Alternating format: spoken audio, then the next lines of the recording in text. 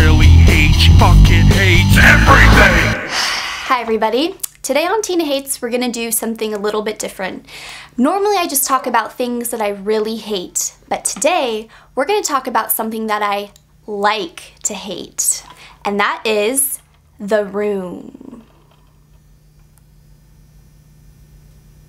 Yeah, sometimes I just look at the cover and try to do his face, and this is the best that I could do. So, by the cover, it looks like it'd be a horror movie, right? No, it's a comedy. Yeah. So, one of the many gems of The Room is the amazing acting.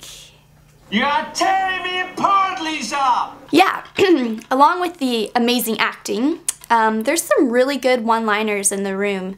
I have to say, one of my favorite scenes is on the roof when Tommy comes out of the mini door that he can barely fit through. I don't know why they couldn't find a door that was higher than like 4 feet. He comes out and he says, I did not hit her. It's not true. It's bullshit. I did not hit her. I did not. Oh, hi, Mark. And they proceed to talk about their sex lives and a bunch of other shit that doesn't make any sense. No, really. Doesn't make any sense. There's like 5 sex scenes that are awesome. Don't touch me, motherfucker. Get out. I hate sex.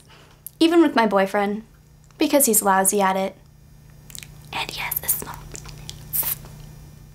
I didn't say that though. Anyways, you guys should check out The Room. It's really funny and sick.